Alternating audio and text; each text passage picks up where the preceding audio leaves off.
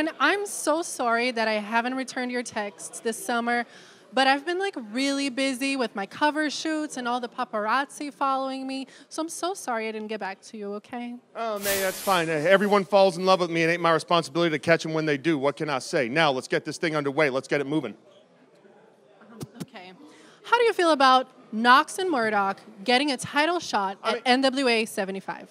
It's those kinds of questions that, see, this is why I questioned when I said about why are you here? What are your credentials? Knox and Murdoch at NWA Night 2 of Anniversary are getting a title shot. See, we're not concerned about Night 2. What we are concerned about is Night 1, La Rebellion.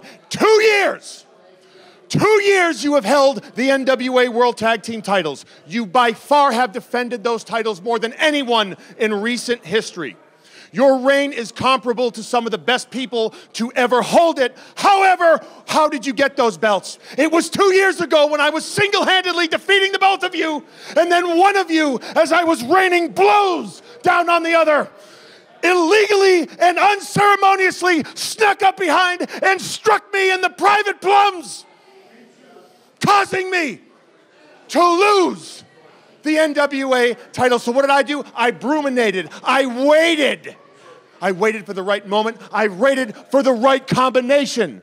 And see, I have made the combination of devastation. So the first thing we're going to do on Night 1 is damage. And what is damage? Domination.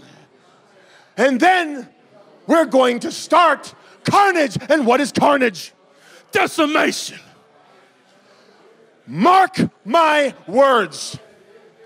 2 nights of Anniversary will spell 2 victories for the greatest tag team in professional wrestling today. You can run, you can hide, call your daddy, call your mama, but there ain't no stopping 555 pounds of blunt force trauma.